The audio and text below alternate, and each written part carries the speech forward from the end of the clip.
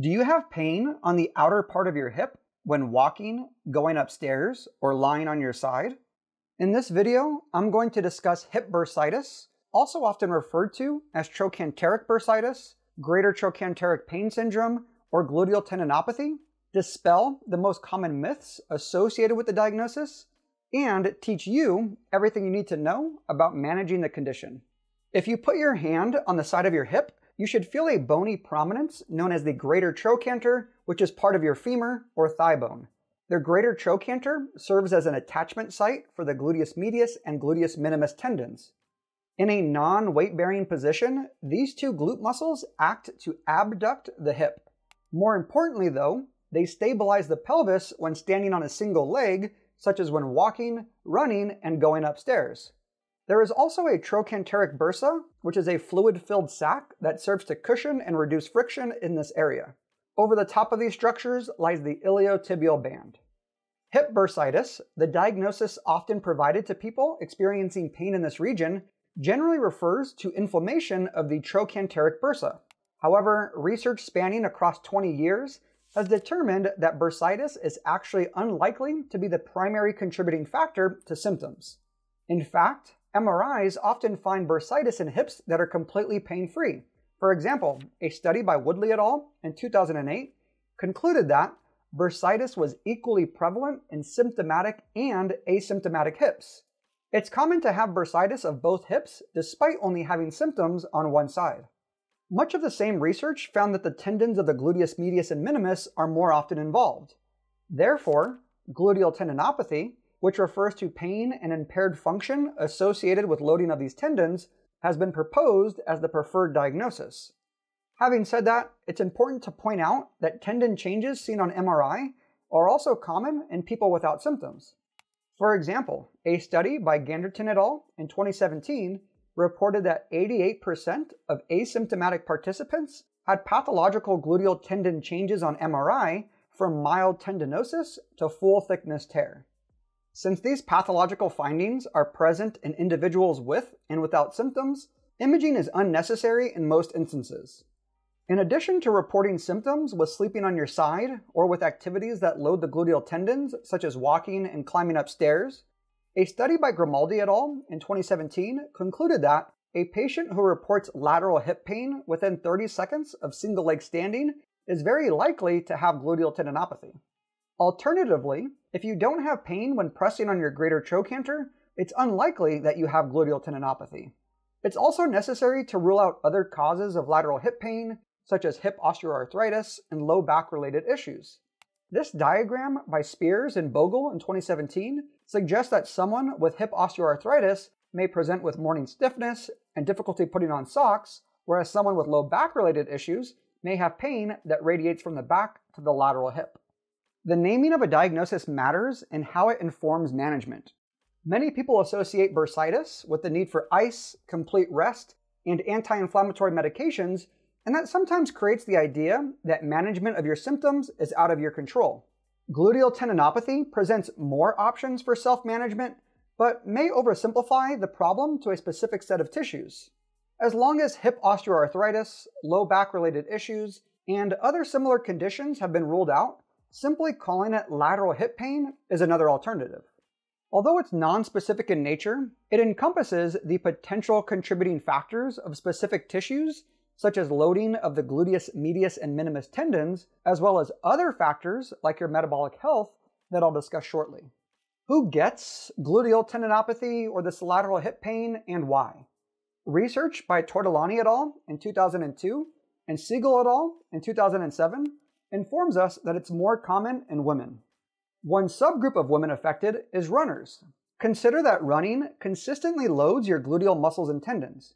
If the frequency, volume, and/or intensity of your runs exceeds your capacity to recover and adapt appropriately, gluteal tendinopathy may occur. In this simplified scenario, it's thought of as a training load error in which you did too much too soon. More commonly, however, gluteal tendinopathy affects older, less active, perimenopausal women. Although loading of the gluteal tendons is still a component of the diagnosis, it's been well documented that other lifestyle and metabolic factors influence the health of tendons, such as diabetes, hypercholesterolemia, adiposity, and certain medication usage like statins and antibiotics. Gluteal tendinopathy is complex and multifactorial. It's useful to acknowledge the role of tendon loading and unloading in its presentation, but the importance of your overall health and well-being cannot be overlooked. Thankfully, either way, there are a lot of management options. Many of the recommendations come from one of the leading researchers, Alison Grimaldi, and co-authors. I'll list out possible aggravating activities and self-management options.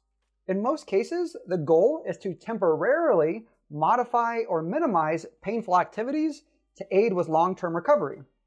If you have pain sleeping on your affected side, there are 3 easy things to try. 1. Sleep on your back with or without a pillow under your knees. 2. Sleep on your unaffected side with 2 pillows between your legs. Or 3. Purchase a mattress topper for added comfort. If you have pain while sitting, you can try to determine if symptoms are worse when your legs are crossed, when you sit in a low or deep seat, or when you sit for a prolonged period of time. If needed, modify your sitting position, raise the height of your seat, or take periodic standing breaks. If you have pain while walking, the most important thing to do is track your steps, figure out your maximum tolerable distance on a day-to-day basis, and then gradually increase your steps over time as symptoms improve. You can also trial walking faster or taking shorter steps, as both require less time spent in single limb stance per step. If you have pain with stairs, make sure to always use the railing on the opposite side of your painful hip when available. If even that is too much, go up 1 step at a time, leading with your non-painful side. With regards to stretching, many people believe that it's required to get better, especially as it relates to the IT band or piriformis. If performing a seated figure 4 stretch or standing hip stretch feels good, you can certainly do it, but neither is absolutely necessary. Gluteal tendinopathy isn't the result of the IT band or piriformis being too tight. If you have pain with running, it's essential to modify the frequency, volume, and/or intensity of your runs to find a tolerable starting point.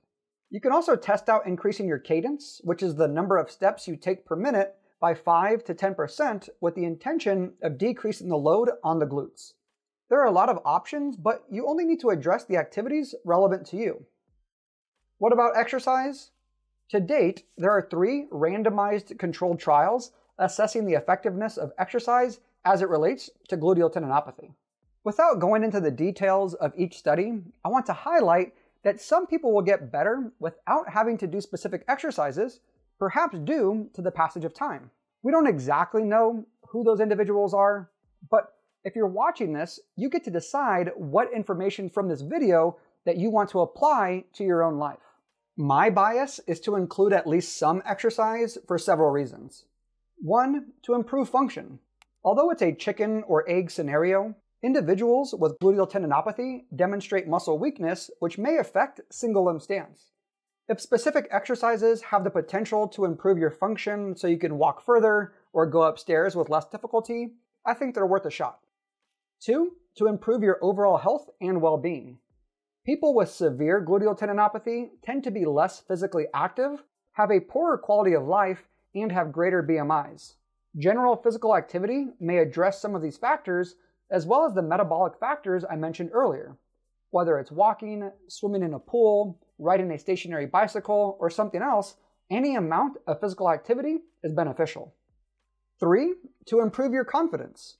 An exploratory analysis of the most recent exercise trial found that education plus exercise improves a patient's overall perception of improvement through mechanisms associated with improving pain self-efficacy and patient-reported hip function and reducing the proportion of time in pain, not through gains in isometric hip abductor muscle strength. This paper essentially showed that you don't necessarily have to get stronger or move differently to get better, but believing in your ability to manage your symptoms and accomplish tasks might be an important component of rehab. I'm going to present 3 categories of exercises and explain my rationale for each. Remember that you get to decide which exercises you choose to do, if you choose to do exercises at all. I'm just trying to provide options to accommodate different goals and needs. Exercise category number 1 relates to movements that mimic day-to-day activities, such as getting up and down from a chair, climbing stairs, and standing on a single leg. I think knowing you can accomplish these movements is beneficial for everyday life, regardless if you have gluteal tendinopathy or not. The first exercise is a bridge. Lie on your back, squeeze your butt muscles, and lift your hips up toward the ceiling. If you want to progress, you can stagger your legs so that one side is working harder than the other. You would do that on both sides. If you want to progress even more, you can perform single leg bridges on each leg. You can set a goal of working up to 3 sets of 20 repetitions, but it's fine to start with as few repetitions as you need. The second exercise is a sit to stand. You'll scoot to the front of a stable chair, lean forward, stand up, slowly sit back down, and repeat. If you need to make it easier, you can use your hands for assistance. If you want to make it harder, hold the weight in your hands. Once again, you can have a goal of working up to 3 sets of 20 repetitions, but it's fine to start with as few repetitions as you need. The third exercise is a step up, assuming the sit to stands are manageable. You can use actual stairs or stack up sturdy objects available to you. If you need to make it easier, use your hands for assistance, decrease the height of the step, or do both. A typical flight of stairs might have around 15 steps, so you can set a goal of being able to perform at least 3 sets of 10 repetitions per leg. The last exercise is single leg balance. Squeeze the glutes of your standing leg and use your hands for assistance as needed. Build up to 3 sets of 60 seconds. Whether you choose to do one exercise or all 4, they can be done every other day. Exercise category number 2 relates to movements that focus on directly challenging the hip abduction action of the gluteus medius and minimus muscles. I'll present 3 options of varying difficulty. For the first option, place a band or belt above your knees and then lie on your back with a pillow under your knees. Gradually push out into the band or belt for 30 to 45 seconds. For the second option, stand with your heels hip width apart or greater, imagine spreading the floor with your feet, and hold this position for 30 to 45 seconds.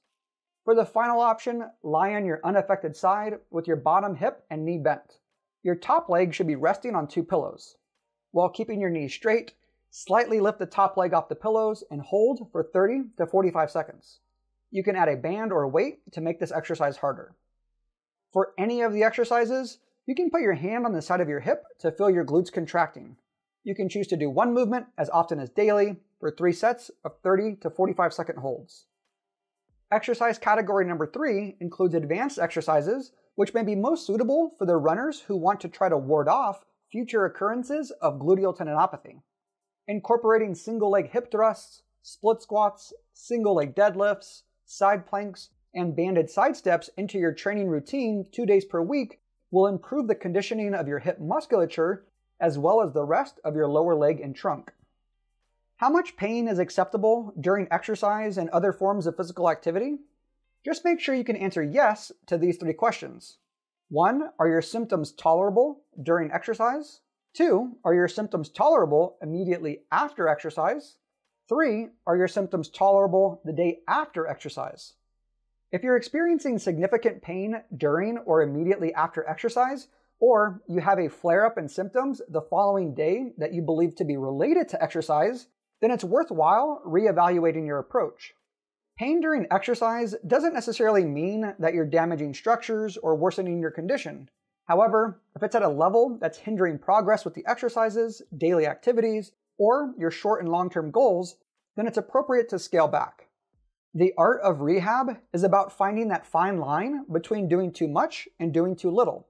You rarely need to completely rest and avoid all symptoms, but you also shouldn't approach rehab with a no pain, no gain mentality. And although tracking your pain intensity can be useful in certain situations, don't only tie your successes or failures to its fluctuations. Consider answering other questions throughout the rehab process to reflect on your progress.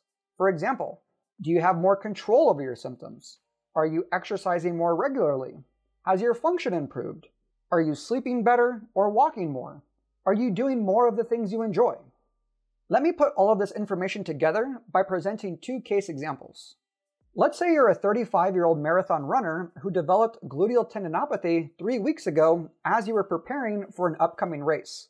Assuming the onset of symptoms was associated with a significant increase in training mileage in a short amount of time, the first difficult decision you have to make is whether or not it's feasible for you to continue with the race.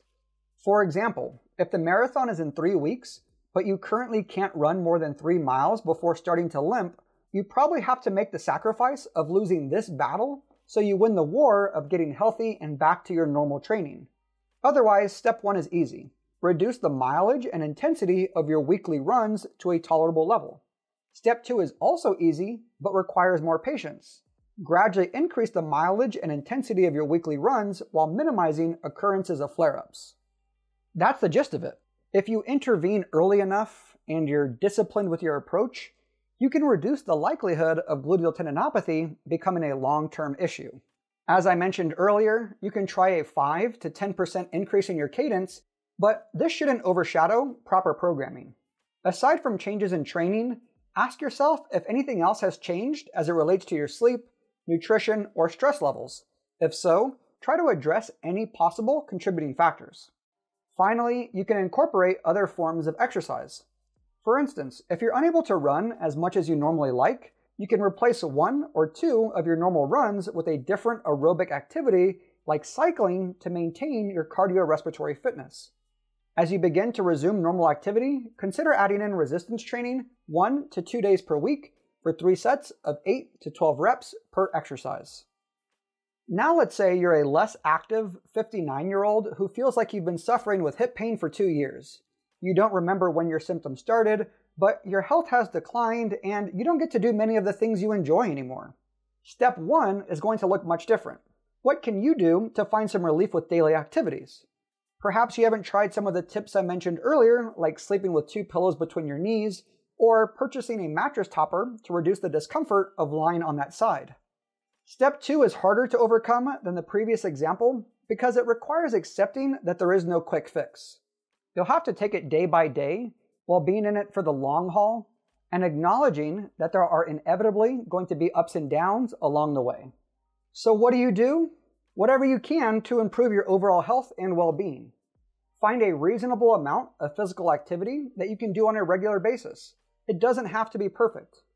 As an example, maybe you start walking or riding a recumbent bike for 10 minutes 3 times per week.